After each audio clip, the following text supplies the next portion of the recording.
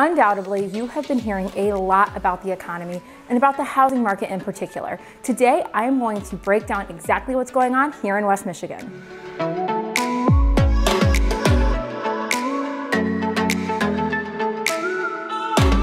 As you've likely heard, interest rates have been on the rise, and with fears of a recession looming, many people are wondering, what's going to happen with the housing market? I've seen a lot of predictions out there like you have, but what I always like to do is go to the facts. What is happening here in our local market? To do that, what we need to do is look at stats. What I like to do is look at both year-over-year stats as well as comparing month to month to see where our trends are going. One of the first stats that I always like to look at is how many months of inventory do we have on the market. We call that absorption rate in real estate lingo.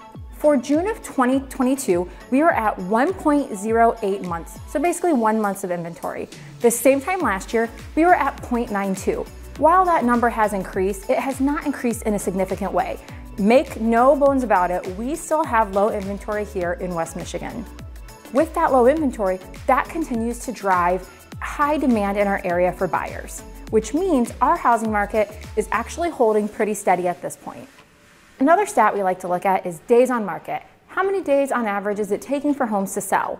This year we were at 6 days on market in June, last year 5. So again, no significant change. Some of that has to do with strategy of people doing highest and best offers by a certain date and things like that. So I don't see any sort of significant change within that statistic. For the median sales price, we were right around $315,000 this time last year.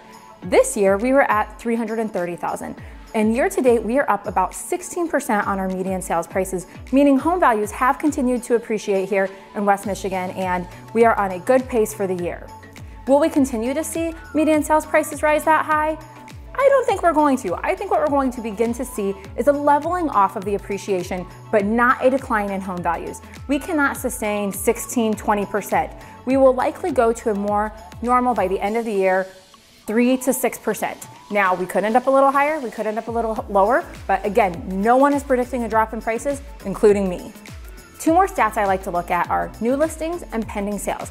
This gives us a pulse on what type of inventory is coming on the market and is it selling or not. Year to date, we are up 5% on our total new listings. Not a significant amount, but again, that is an increase. For June specifically, we were up about 31% on new listings. This time last year, we had about 215 listings come on the market in June. This year, we had 282. That might seem like, oh my word, the new listings have increased a ton, but let's get into pending sales. When you look at pending sales year over year, June of last year compared to June of this year, we were up 29% also. So we were up about 31% on new listings, but our pendings were up 29%. Essentially, even though we have increased quite a bit in listings this June compared to last June, our pending sales have increased as well, meaning as these homes hit the market, they are flying off the shelves, which is highly driven by millennial buyer demand, and I don't see that changing anytime soon. While we may see a slowdown in buyer activity due to the rising interest rates, the reality is we still have many buyers out there, again, largely driven by millennials, who need a home, who want a home, who are in their peak buying years. So while some buyers may be priced out of the market due to the interest rates, the vast majority of home buyers are going to continue looking, and here in West Michigan, that is going to help us sustain a healthy market now and going forward. Again, we don't expect to see any drop in prices, so if you had been wondering with the rising interest rates, rising home values, all the looming talk of recession, all of that, is it a good time for you to buy or sell? I would love to sit down and go through all the nuances of your particular situation, our particular local market, and determine what works best for you. So reach out today and we'll set something up.